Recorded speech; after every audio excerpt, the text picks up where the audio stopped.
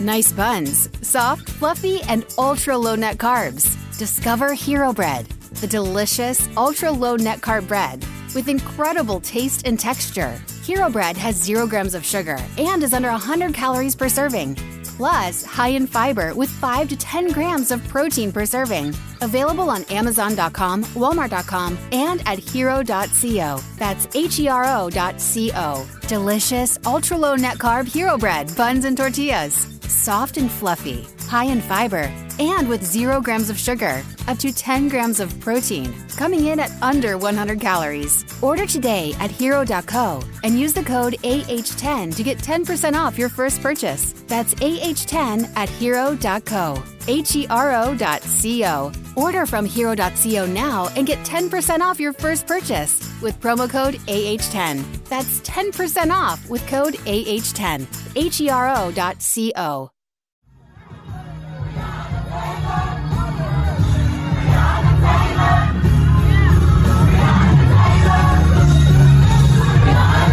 This is Make It Plain. MIP With Masamela Matfumo. Mark Thompson. Make It Plain. Get woke.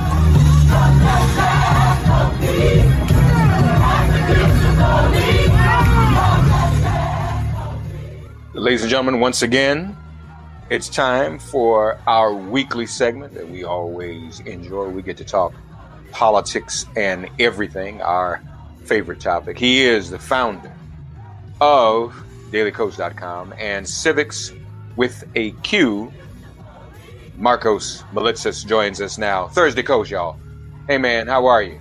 Doing great. How are you doing? I'm good. Another interesting week. Let's start this way with this impeachment going on. So you had 6 Republicans vote that the trial was constitutional. With all the evidence that Democrats, and I know this is a long shot, with all the evidence they're putting forward, do you think, I mean, if this were a jury and they were instructed to just vote on the issue at hand, did he incite, 1, which is beyond a reasonable doubt, and 2, if the sole punishment were to be he is barred from holding federal public office again, you think there's any way we could get, what do we need, 7 more? 10. 10, no. 10, sorry. It's 50, 67. You would need 10. 67. Is there any way we can get some more? Because, I mean, I still don't get what they're thinking. It would be in their best interest to bar him from federal public office again. And, I mean, they're worried about being primary, but, I mean, this would be so far removed, they'd have to wait a year to even try to find people to primary some of these folks. Yeah, and I would never really put a lot of stock in Donald Trump's carry through, right? I mean, he's got the attention span of of a fruit fly. So, and his carry through has always been terrible. So I don't know how valuable a threat that would be in a lot of places. It would definitely be in the GOP's interest to convict. And not just because of, the fact that he actually incited an insurrection and violated his oath to office, but the reality of the Republican Party is that they lost because of Donald Trump. They lost the White House, only the 3rd president to lose re-election in the last 100 years, Donald Trump. So he lost the White House, they lost Congress, they lost the Senate, right? So he's cost them dearly already. Now you look at who he galvanized: young people, people of color, people who traditionally don't vote, turned out in dramatic numbers. And that's why we won states like Arizona, in Georgia, and made up ground in Texas. So Republicans are really going to double down on this dying white, old, male, rural vote and count on that to carry them to national prominence. So clearly they are on the wrong side of demographic trends and just the very psyche of America. And yet that's what they're sticking with. It doesn't understand. I don't understand that. It makes no sense. So can they flip it? Well, we just had all but 6 Republicans say that it wasn't even a constitutional trial. So it's hard for me to see how you then vote to convict after you said it's not constitutional in the first place, right? I mean, it would be in Congress. Not that it would stop Republicans, are more than happy to be hypocritical and illogical when it suits them. So to me, the question is always it's going to come down to Mitch McConnell. Now, he's still signaling that maybe he might vote to convict, right?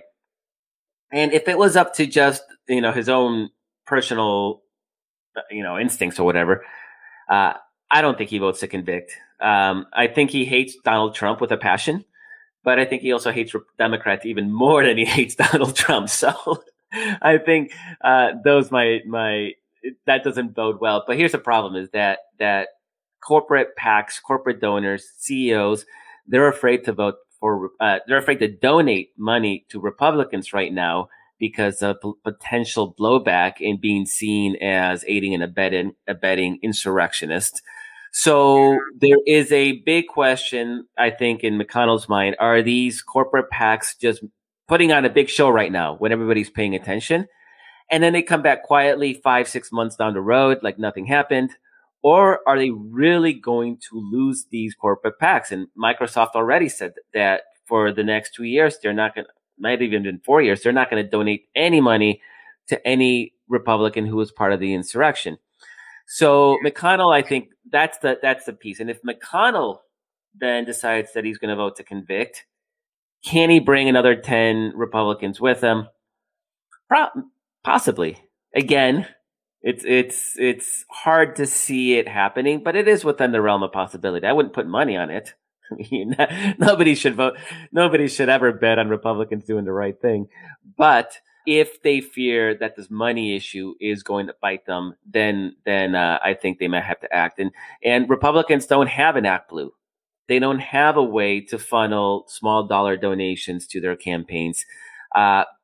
Their supporters aren't the kind of people, apparently, to funnel small dollar contributions. So this is a fundamental flaw and problem. I mean, Democrats dramatically outraised and outspent Republicans in 2020.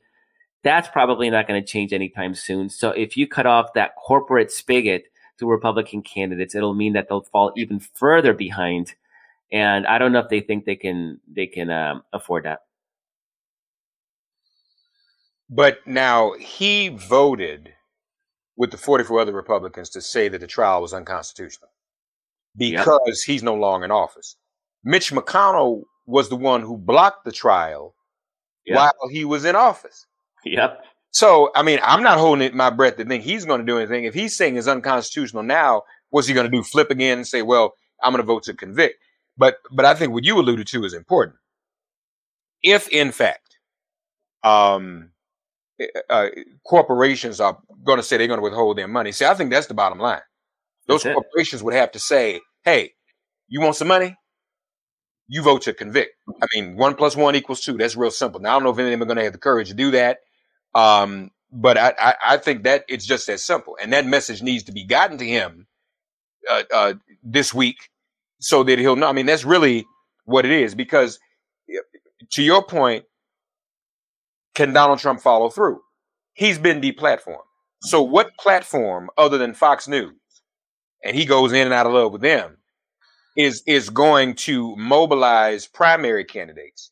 And then does Fox News want to go so far out there that it is completely the opposite of the Republican Party establishment? I don't know that they're ready to do that just yet. Because then if we're talking about corporations buy ads on Fox News, even though not many of them are left. Most of them pulled out. Okay, so at what point do they, cut their losses as well? Why would they help Donald Trump and nobody can even see him? He's not. Has Donald Trump been on Fox News since he left office? Nope. What's that about? No, he still blames Fox News for costing them the election, for destroying that narrative by calling Arizona. Right. So I think that, I just don't see what they get out of maintaining this for something that's what is the deep web? Is that what it's called? The dark web. The dark web. Is that and then primary candidates? And there's the dark web is underground and secret, which does not lend itself to popular electoral math. Yeah, just 1,000 cranks who are plotting the overthrow of our government. I mean, You're not going to build a Republican majority based on that. Um, so for sure, one of the things I think they're worried about is this idea of a Patriot Party, right?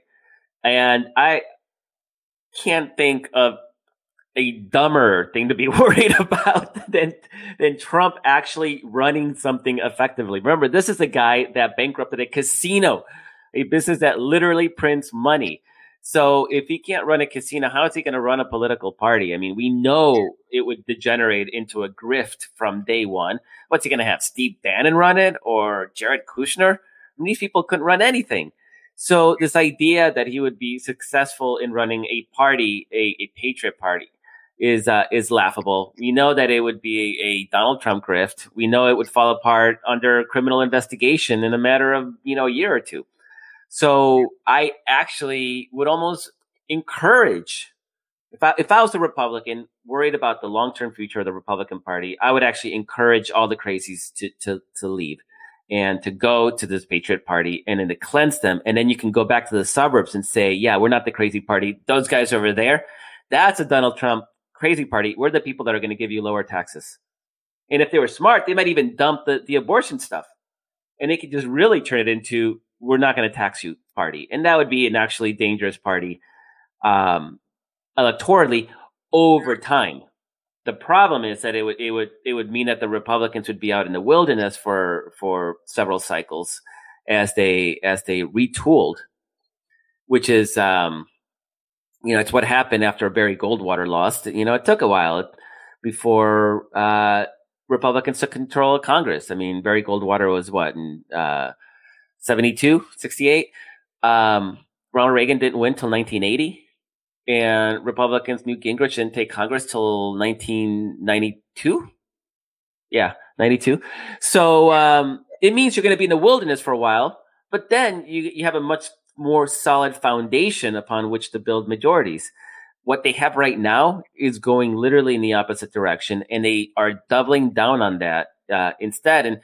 And Mark, if I was just a partisan Democrat, I'd be like, all right, keep going down this path.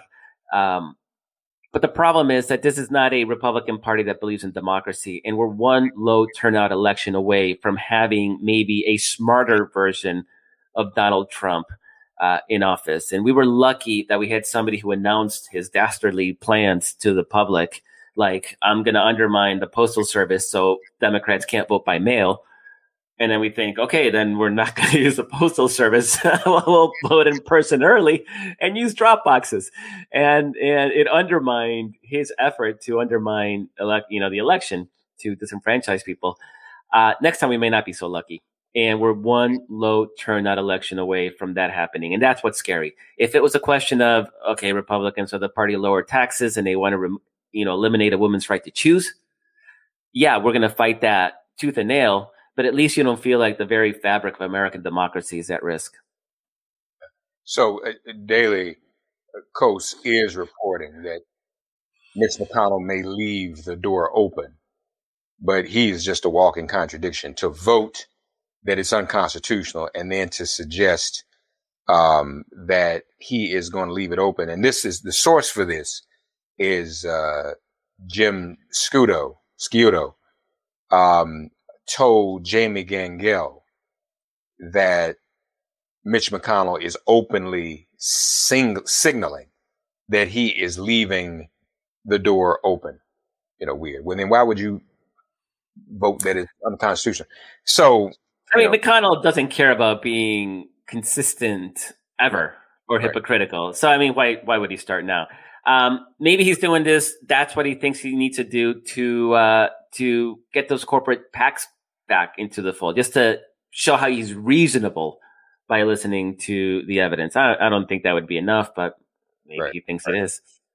There's also an argument being made, Markos, that this case and its evidence is even more direct and more clear-cut than the first impeachment, where we're talking about Ukraine and all of that, and that was clear. But then you're talking about the attack on the Capitol and then the very moving argument, not testimony, of Jamie Raskin regarding his family and his little girl And that, I mean, that some are arguing on social media that should even more so touch the hearts and minds of the American people, because this was a direct attack on the Capitol that he encouraged, that Trump encouraged, and because there was physical violence involved. Yeah, for sure. I mean, the case on the first impeachment trial was solid. I mean, there was just nothing weak about it, but it was something that happened in the Ukraine, and it didn't really directly affect people emotionally. It was sort of an intellectual violation of the oath of office.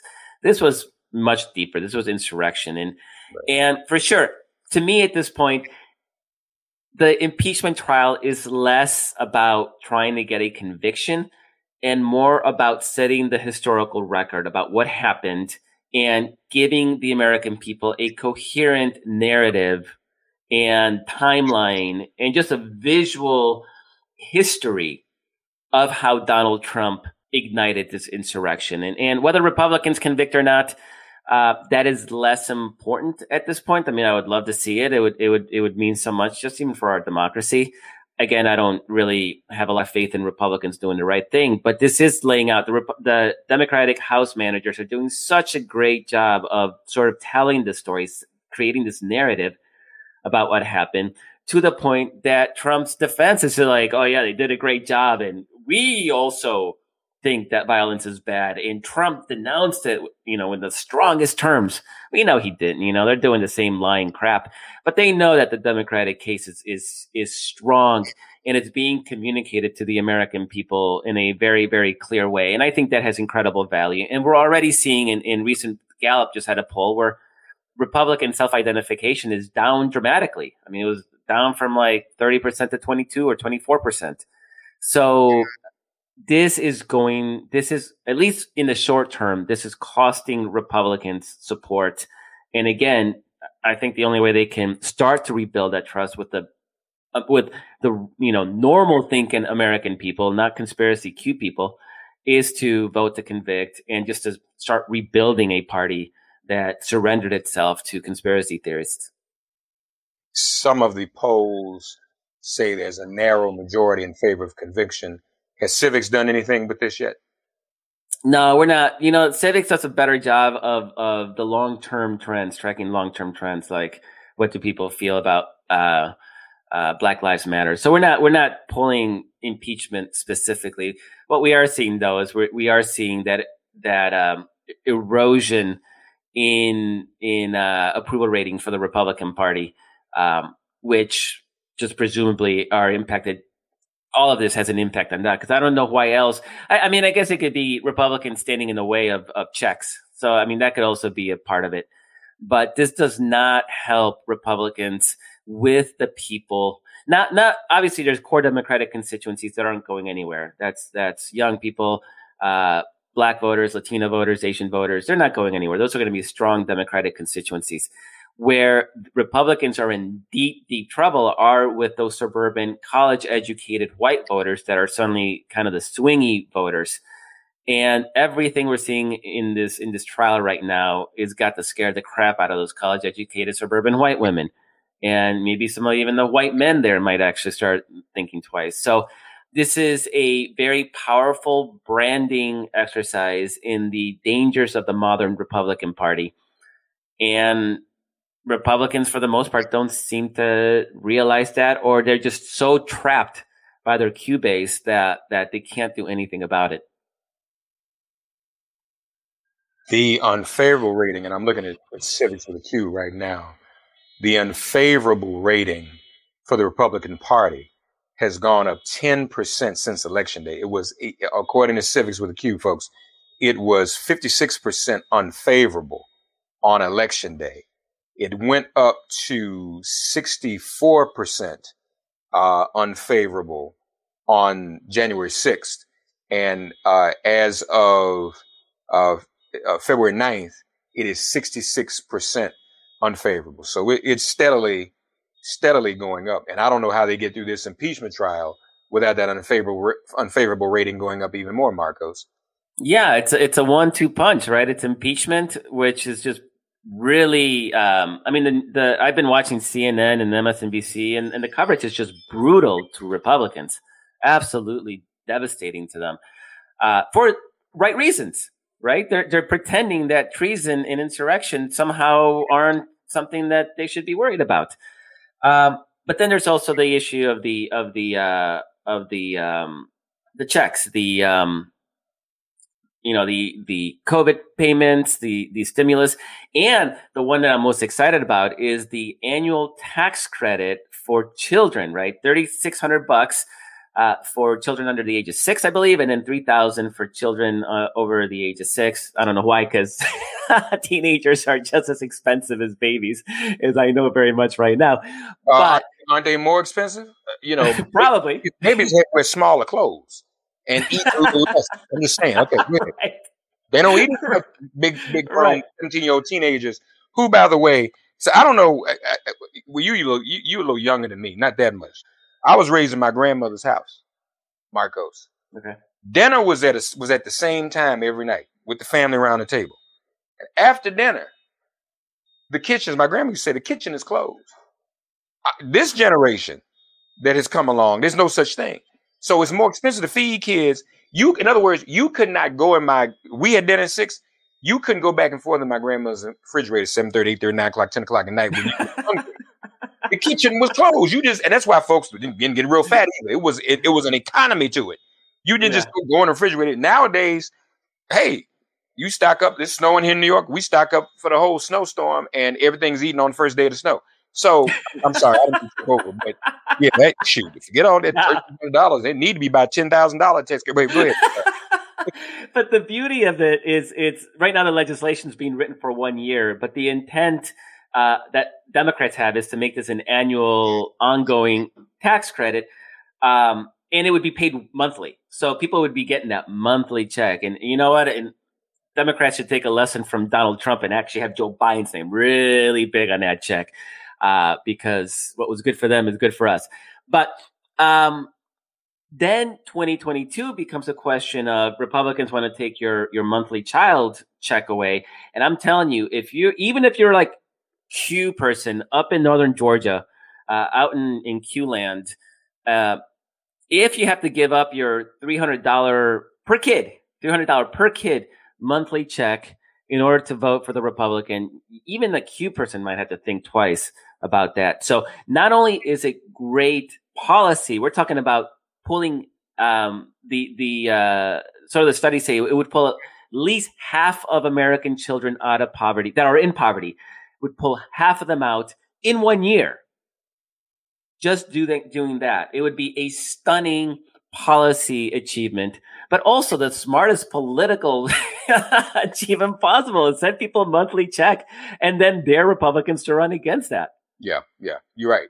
Dare them to run against it. In the midst of this that's going on now, I mean, it would be really devastating. You've also pointed out some of these moderate Democrats, and of course, there's a picture of Joe Manchin associated with that article.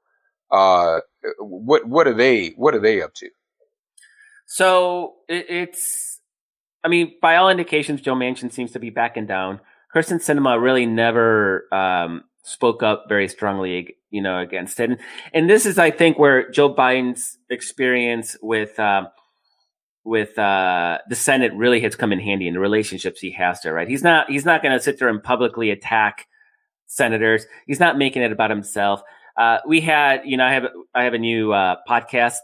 I guess I should briefly plug it. It's called The Brief. You can find it on Apple Podcasts and Spotify. But we spoke to a historian yesterday, and we had a great conversation about how Joe Biden really, personality-wise, has de-emphasized the personality of the presidency, right? Donald Trump was all about himself. And Obama was about a transformative, historic presidency, right? Joe Biden has almost disappeared. Like, you see more of his cabinet people out front. But in this question, you had Joe Manchin who said, I want a lower income threshold. I want to complicate things. I want less benefits. And without any real outward public pressure, suddenly he's like, all right, 75. I might be open to 75, right? Once he says I might be open to 75, he's going to vote for $75,000. That's the income threshold. And ta-da! So he is doing what he's doing very quietly, very deftly behind the scenes. You have competent people making the right arguments. And Joe Manchin he said this explicitly, so I don't have to guess. He's very explicitly said that he's not going to be the reason that Joe Biden fails. So if Joe Biden says this is important, then I think Joe Manchin in the end is going to do it.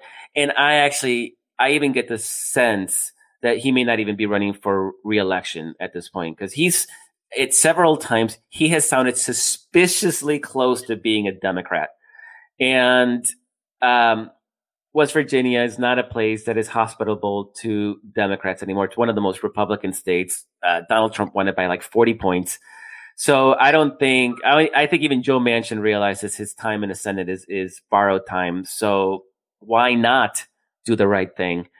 And so I think he's going to be okay for this. The big test is going to be with HR1, right? The democracy bill with voting reform and statehood for DC and all sorts of really critically important sort of bits of legislation, because what's going to happen is that you can't pass that via reconciliation. It's going to be subject to the filibuster. And Joe Manchin, who has been very firmly opposed to eliminating the filibuster, is going to have to really decide whether he's going to tank the rest of the Biden agenda in order to save the filibuster. And that'll be the big test. And I'm not about to predict what's going to happen there. But if that filibuster falls, then it's going to be, maybe very well a transformative presidency the next 4 years, which I don't know if any of us expected that from Joe Biden. Right. When is Joe Biden's term up? Joe Manchin's term up. He's got another 4 years. He was reelected 2 years ago. Yeah. Or in 18. Okay. And we've not heard much more talk about the filibuster in the moment. But where is that? Is that still something that they could pull the trigger on and get rid of? So all you need is a majority vote to get rid of it, right? So it comes down to 3 or 4 Senate institutionalists. I know Dianne Feinstein has said she doesn't want to see it gone. Delaware Senator Coons, I think, has said he doesn't want to see it gone. But I'm less worried about those guys than I am about Manchin. I think Joe Biden says, let's get rid of it, because otherwise everything's dead in the water. I think there's a lot of pressure. And the only Democrat that has been very vocally supportive of the filibuster lately is Joe Manchin. And he's been very emphatic that he will never, I don't know if he said the word never, but he would absolutely not vote to eliminate the filibuster. Now, you know what the irony is, Mark, and this is sort of parallels Republicans' refusal to do the right thing for them by convicting Trump, is that if you get rid of the filibuster, Joe Manchin would become the most powerful senator in the entire country, because everything would have to go through him. He would be the 50th vote that Democrats would need to get, then Harris comes in with the tiebreaker, right? But he would basically single-handedly be able to block everything, which means that he can single-handedly hold every piece of legislation ransom for some goodies for West Virginia. Like, he could really fleece the country in order to get stuff to pass. And we would be totally okay with it. We would be, congratulations, Virginia, for being a Republican state and electing a Democrat that now can deliver stuff for you. So I'm actually totally okay with that. I don't know why he wouldn't vote to eliminate the filibuster to have that kind of power, because right now he's not a deciding vote of anything, but he could be if that filibuster is gone.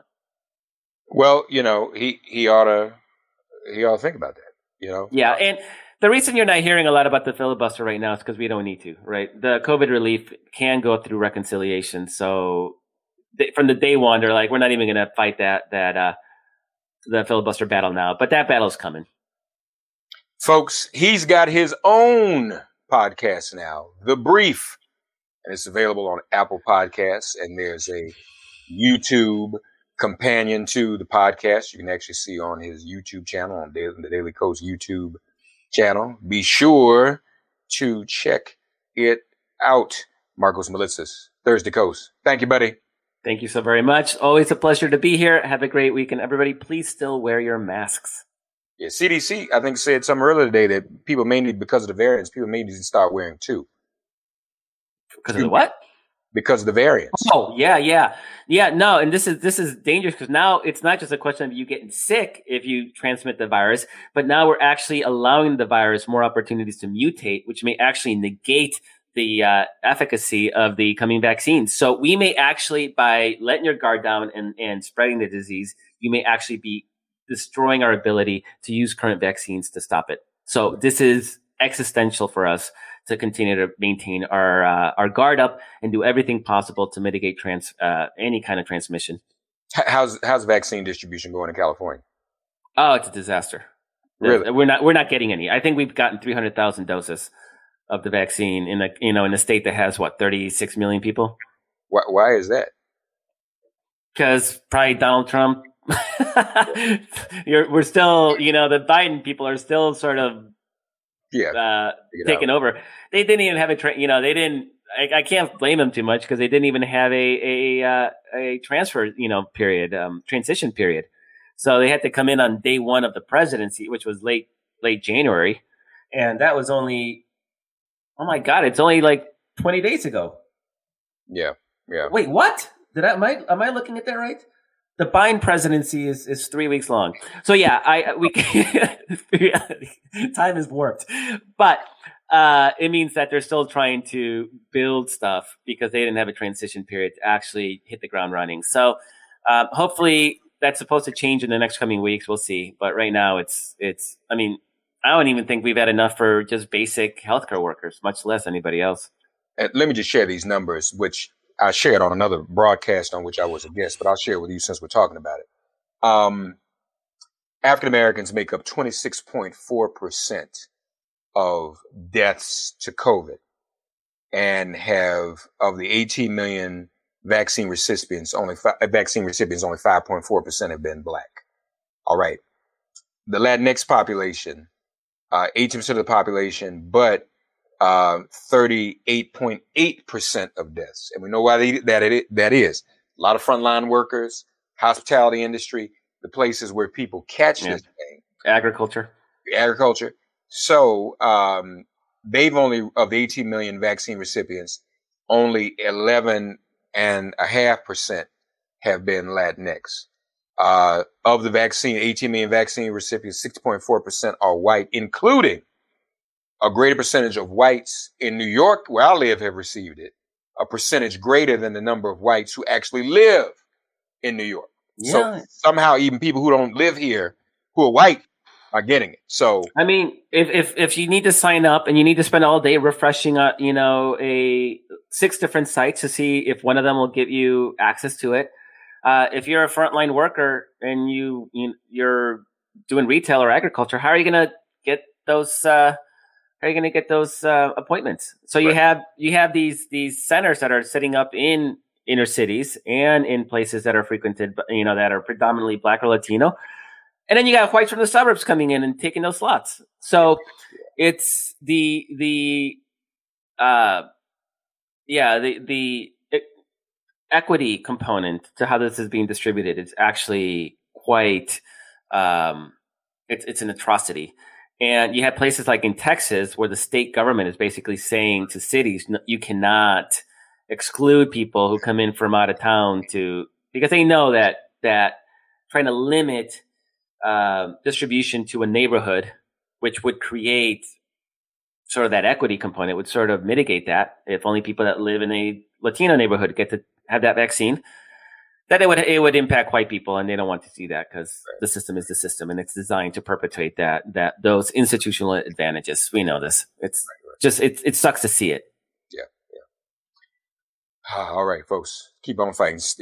Get in line, sign up, do what you have to do, remain vigilant. Get it.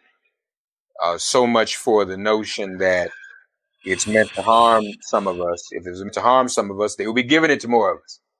So, it's being kept for others and not for us. So be sure to get it, especially if you've got comorbidities or elderly family members. I cannot wait to get the vaccine. Really? Okay. Oh my God. I mean, I would I would swim in it if I could. Give me a swimming pool of vaccine. I'll be in there. Well, I confess, as an African American, I always have some apprehension. But when you put it on the scale, we know the odds of dying from COVID. So far, to our knowledge, no one has died from the vaccine. So, hey, we got to do it. We got to do it. You know what? If nothing else, we have a head start in watching all those white people take it, and they're not dying. So, right. If nothing else, you can take a look and see. Okay, it looks okay. Like it's safe, and we need it. We need to protect our communities.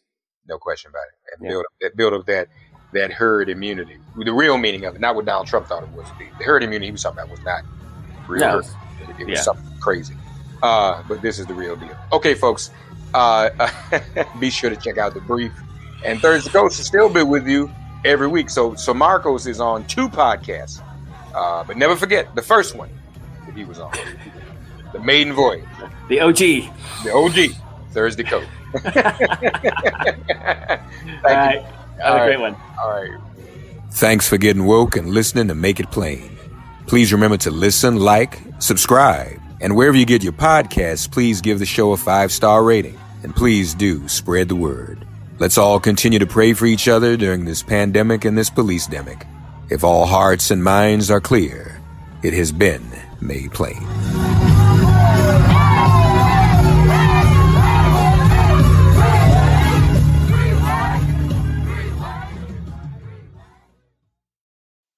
Not all bread is created equal. And if you like yours soft, fluffy, moist, and delicious, then Hero Bread and Buns should be your first choice. But Hero Bread isn't just about taste and texture. It's high in fiber with ultra-low net carbs with 0 grams of sugar. Order today at hero.co and use the code AH10 to get 10% off your first purchase. That's AH10 at hero.co, HERO.co for 10% off your first purchase.